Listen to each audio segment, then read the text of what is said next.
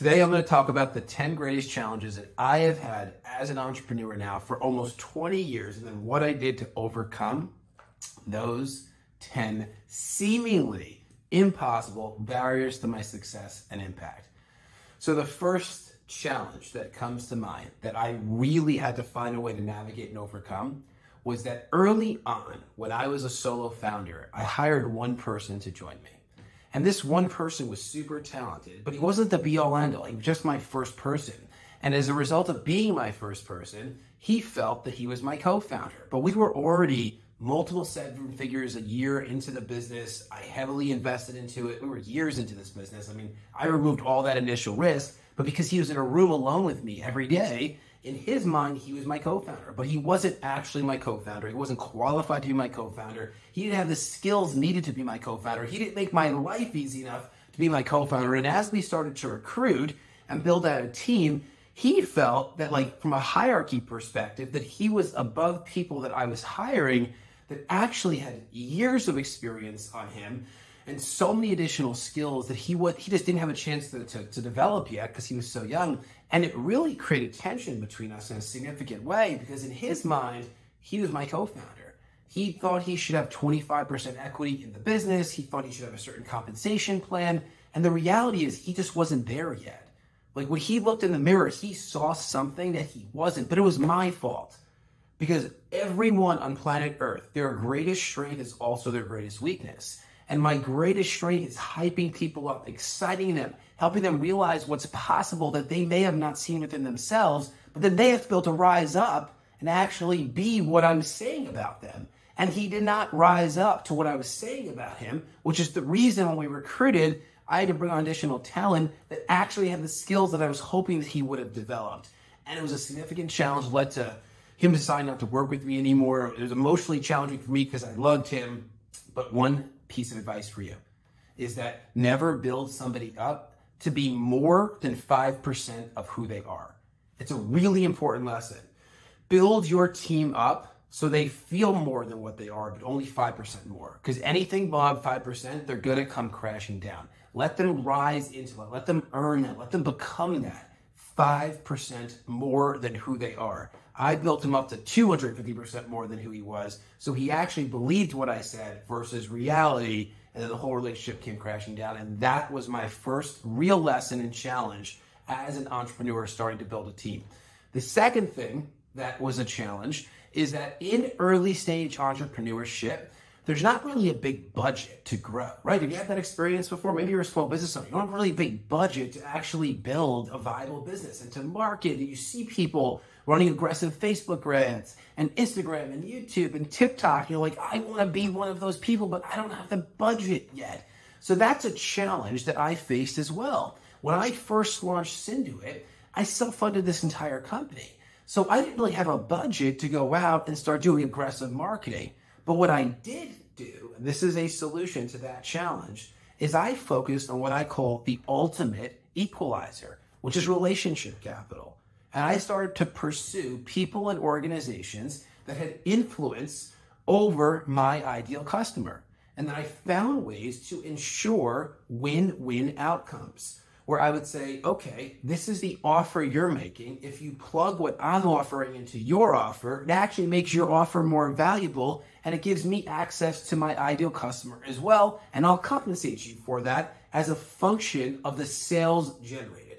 It's a really important distinction for you, because if you have a small budget in your business and the thought of spending a portion or all of that budget on running Facebook ads and doing SEO and doing all these things that are rather expensive, you're going to have to pay before you receive. And there's a limit to how much you can pay because there's a finite number of dollars in your bank account. But if you shift your focus to relationship capital, it's the equalizer, and then you actually pay a percentage of what you gain, which means you have an infinite budget to grow your business. And that was the second challenge that I had to overcome.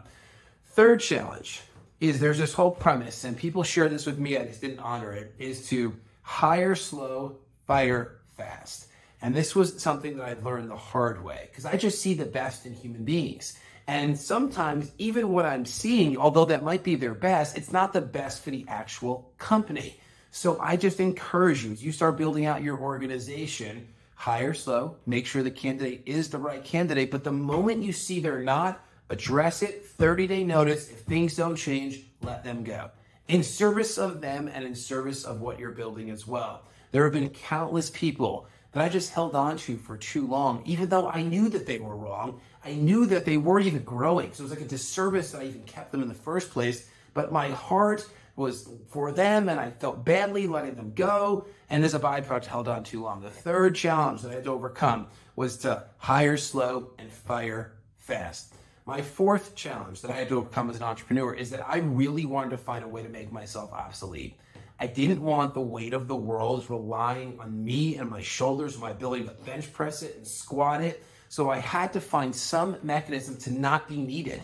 Because I remember one day, this is years ago, looking to remove myself from the company for one day, and I realized, if God forbid, we had a big team at this point, I got hit by a bus today, the entire company goes out of business. I am the glue between every division. I'm the one that catches things when they fall. I'm the one that takes 100% responsibility for everything if it doesn't go right.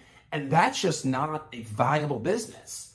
And if that's you, I hate to break it to you, it's not a viable business. So I had to find some mechanism to make myself obsolete. So what I did was I top-rated talent. I went out and I hired people that had skills far surpassed mine in areas where I was good, I wasn't great. I wanted to wake up every day feeling insecure about not being the most valuable person on the team and having other people that actually exceeded my value within their domain. Once I did that, I realized I'm still the source of all sales.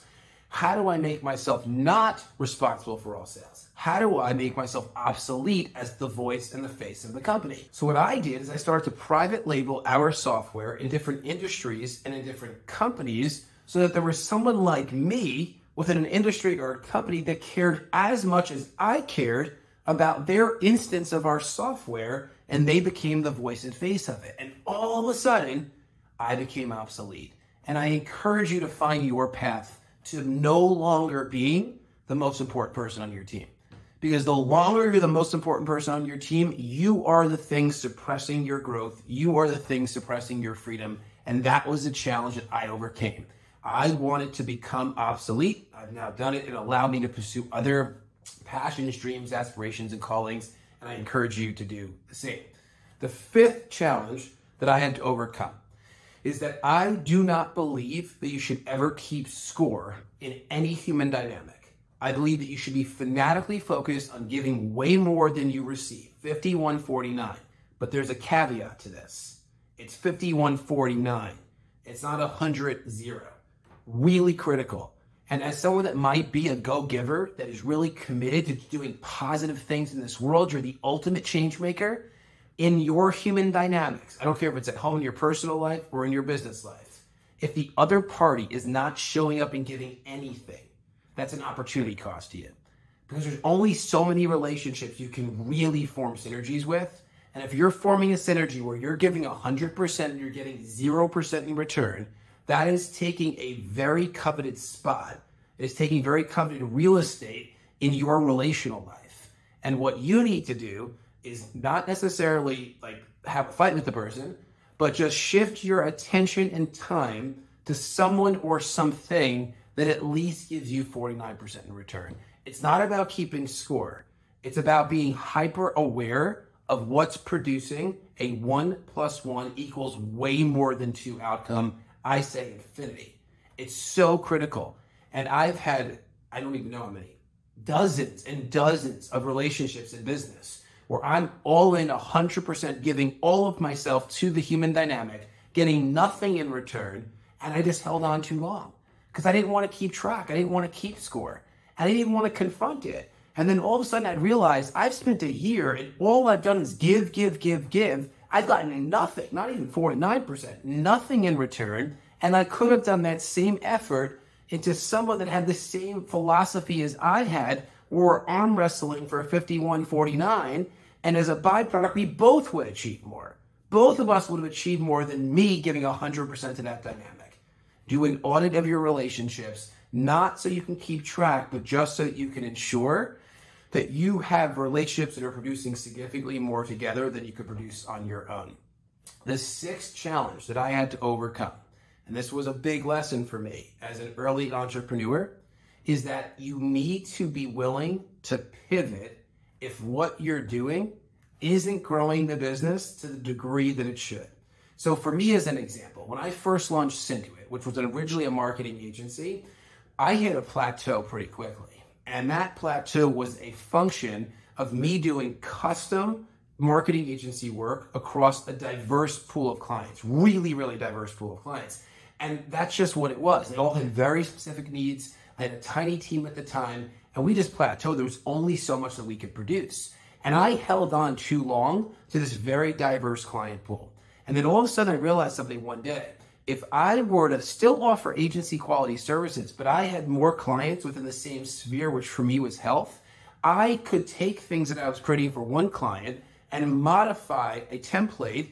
And then once I modify the template, I was done with the work for that client versus creating everything from scratch. Because there was a point in time we were working with financial service providers, we were working with speakers, with authors, with people in healthcare. It was such a diverse pool of clients. So my only way to scale was to hire more people, but sometimes I couldn't justify it from a resource allocation perspective. So we decided to go all in on health entrepreneurs that had a certain budget for their marketing spend. And we were able to take things that were 100% done for one client, remove a few things. It was now 80% done for another client, and then complete that work significantly faster, which allowed us to grow. Be willing and open to pivot. Be willing and open to change. You have the permission to change your mind whenever you want. You don't have to ask for that permission. You have the permission to do it. My seventh challenge was this, and this is something that I share all the time with our team today, which is I didn't realize that business was made up. Like, I didn't realize that. Like, when I went into entrepreneurship, I didn't realize the whole premise, like, make it up to make it real. I thought there was like some rule book that I had to abide by as an entrepreneur until I was immersed in it. And I realized there's no boundaries to what's possible. I have to just make it up. And when I make it up, I then have to commit to making it real. And when I started thinking that way, I had a whole new set of perspective to what it meant to grow and develop an organization. And I hope that you're now really listening to this point, because so many business owners, when they first get started as an entrepreneur, small business owners, they think there's a playbook.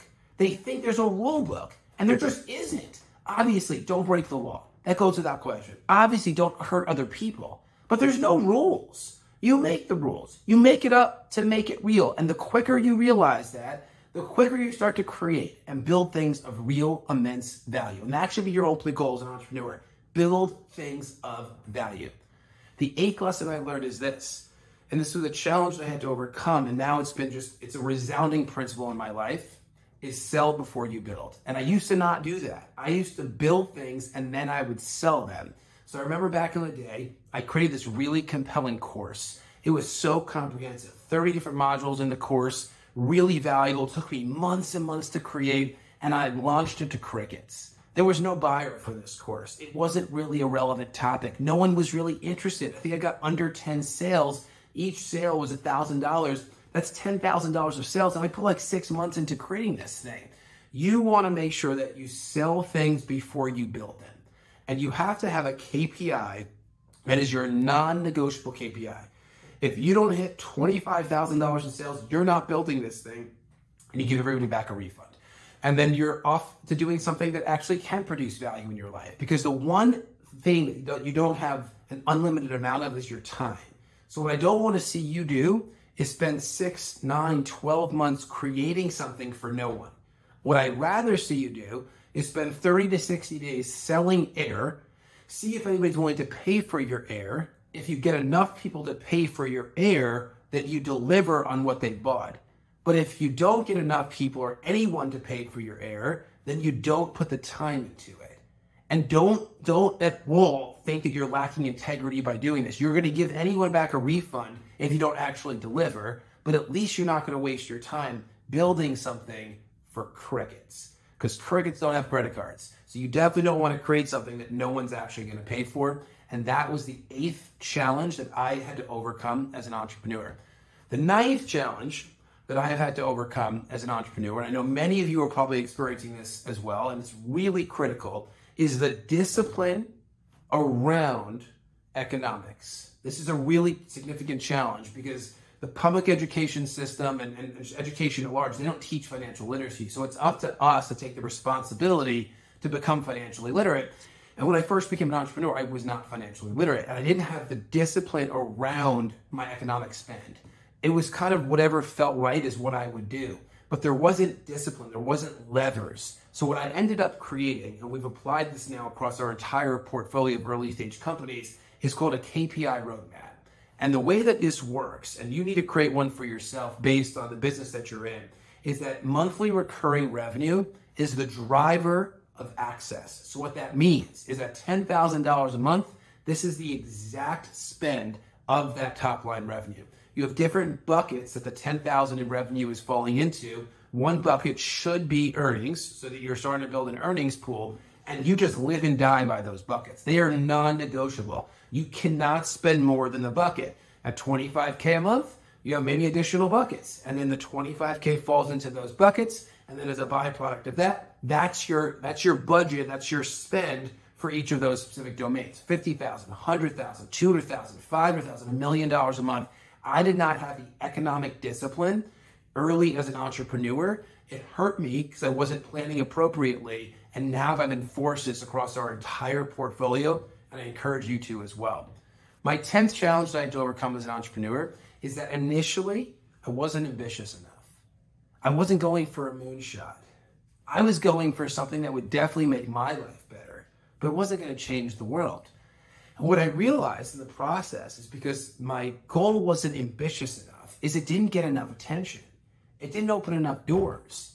It made me a really good living, but it wasn't the type of thing that when people heard it, that night at dinner, they were talking about it with their significant other, and then when they went to sleep at night, they were dreaming about it. I want to make sure this lands for you. Get super ambitious, call your shot, and then execute with relentlessness, with perseverance, with everything you have to ensure that you're pacing toward that outcome. Even if you end up falling short, I'm sure you've heard this saying before. Reach for the moon, the worst avenue land amongst the stars. You need to start having a moonshot. Have something that's so significantly ambitious that it actually makes you a little bit uncomfortable saying it, and then call that shot. The moment I started doing that, doors opened up, different levels of access were born, relationships emerged out of nowhere that were accelerators for what I was ultimately looking to do. And guess what? I'm going to exceed that moonshot now because I called my shot. And that's another challenge that I had to overcome. And I hope that you benefited. These were the 10 most pressing challenges that I have faced as an entrepreneur, the solutions I deployed to turn these challenges to opportunities for growth. And I can't wait to see which one benefits you the most.